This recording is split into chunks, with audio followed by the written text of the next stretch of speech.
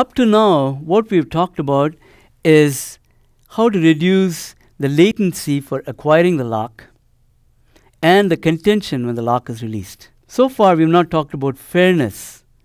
What do we mean by fairness? Well, if multiple people are waiting for the lock, should we not be giving the lock to the guy that made the lock request or tried to acquire the lock first? Unfortunately, in spin lock, there's no way to distinguish who came first, because as soon as the lock is released, they're going to try and grab the lock, and it's entirely up for grabs as to who may be the winner.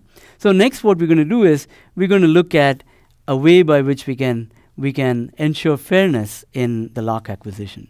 Now, deli shops and restaurants, busy ones that is, often use a ticketing system to ensure fairness for those who are waiting to get served.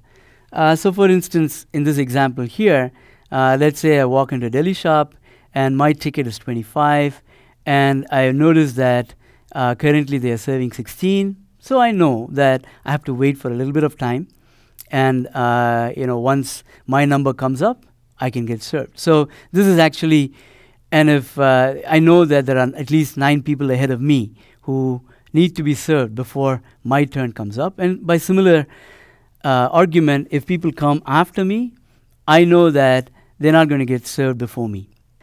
That's the basic idea that we're going to use in this ticket lock algorithm. The ticket lock algorithm is basically implementing what I described to you as to what happens in a deli shop. The lock data structure has 2 fields to it, a next ticket field and a now serving field. And the lock algorithm, in order to acquire a lock, what I'm going to do is I'm going to mark my position. And the way I do that is I'm going to get a ticket. Just like when I walk into a deli shop, I get a unique ticket. I get a unique ticket by doing a fetch and increment on the next ticket field of the lock data structure. And when I do this fetch and increment, I get a unique number, and this number is also advanced, exactly like how it would happen in a deli shop. And once I have my position marked as to when I can get my lock, I can then wait by procrastination.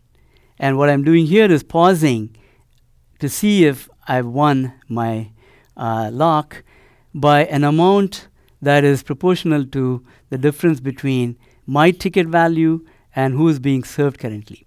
And after this amount of delay, I'm going to go and check if the now serving value equals my ticket value. And if it is, then I'm done. I can return. Otherwise, I go back to looping.